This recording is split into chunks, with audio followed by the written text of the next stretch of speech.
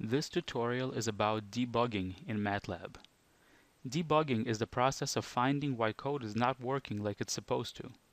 Some mistakes will cause the program to stop executing altogether, for example if you try to index an array beyond its length. Other mistakes will let the program run, but you will not get the results you expect. These types of errors are much harder to catch in general. Debugging is something that every programmer spends a lot of time on. In fact, when writing complicated code, the breakup can be 10% writing code and 90% debugging, or maybe even more like 5% and 95%. To help you out, MATLAB has some great debugging tools that make finding these mistakes easier. In this tutorial, we will explore how to use them. The main concept in debugging is that of a breakpoint. A breakpoint is something that pauses code execution at that location. In other words, if you want MATLAB to pause before executing a certain line of code, you will place a breakpoint there. This is done by clicking on the dashes next to the number line in MATLAB script or function. Here, I have a function that finds the local maxima and their indices in a vector. I can place a breakpoint on any line with a dash next to it, like this. I click on the dash, and a red circle appears. This means that the breakpoint is valid. If the file has not been saved or has changed since placing the breakpoint, the circle will be gray. Make sure to save your file before running the code. For example, if I change anything, the circle turns gray and I have to resave it in order to make the breakpoint valid again, like this. If I add another space here, take it away, well now the file is not saved, the breakpoint is gray.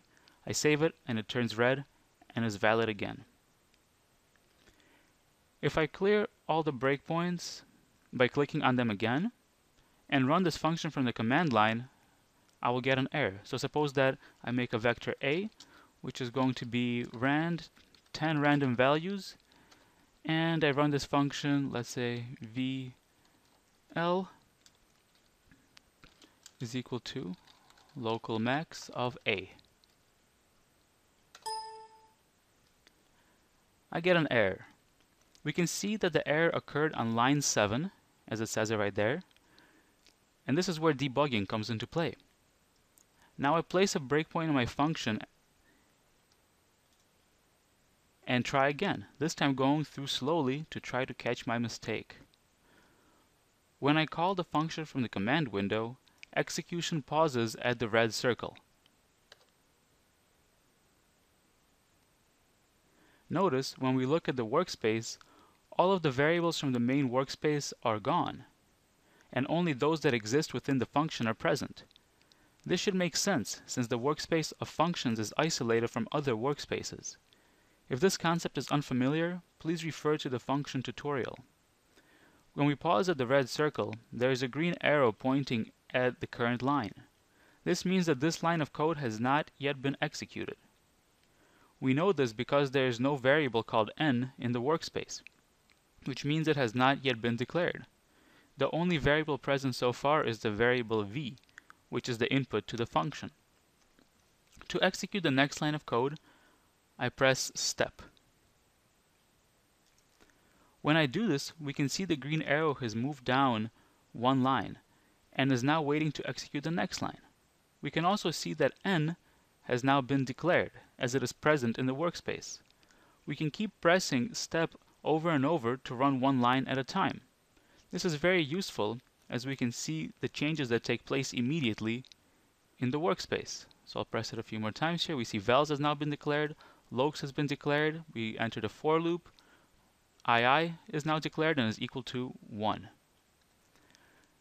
Now, as we step through, we got to the line that caused the error. Before executing, we pause. Now we can type things in the command window to check results without crashing the program. If I copy and paste the logical expression into the command window, we can see that there is an error. Now we can break it down even further. Let's copy just the first part.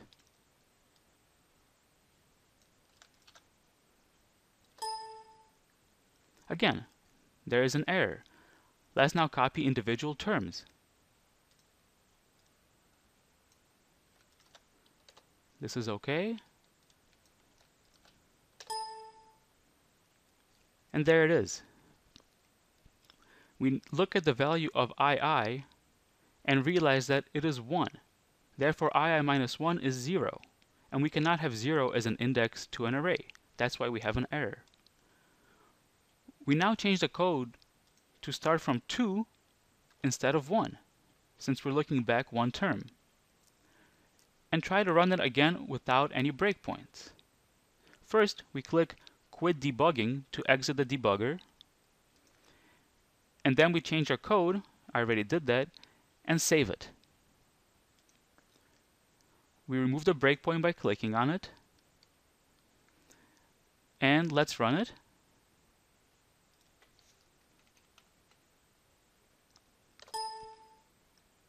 We again get the same error as before. So let's put a breakpoint at the line that caused the error. Now let's run the code and see what happens. So we stop here, and if we check this expression, there is no error. This means that the error occurs on a further iteration. We can step through the function over and over until we find where the error occurs, or we can hit continue over here, and this will run until the next breakpoint. In this case, since we are in a loop, it will come back to the same spot, with II having incremented by 1. We can keep going in this fashion trying to spot an error.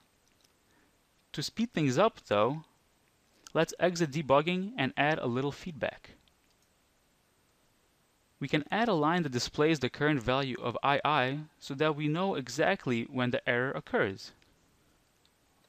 Let's put it right here. So now it'll display the value of II every loop iteration. Now we can run the code without breakpoints, and we again get an error. So we'll take away the breakpoint, save the code, run it. We again get the error just like before because we haven't actually changed anything except adding feedback. But now we can see that the last II that was printed is 10. This means that the function had an error on the 10th and final iteration. We can again place a breakpoint at the line with the error. However, we don't want to click continue over and over, so instead we'll use a conditional breakpoint. To do this, we right-click on the breakpoint and click Set/Modify Condition. Now we can tell the program to only stop at that breakpoint if a given condition is true. In this case, we'll set it to II equals 10, since we know that's when the program broke. Now the breakpoint turns yellow, indicating that it is a conditional breakpoint. Now, when we run the code again, execution pauses at that line, but we see in the workspace that II equals 10 instead of 1 like before. Now we can test the expression in the command window. We get an error as expected. Again, we can narrow it down to a specific term, and in this case we find that the error occurs because of this term.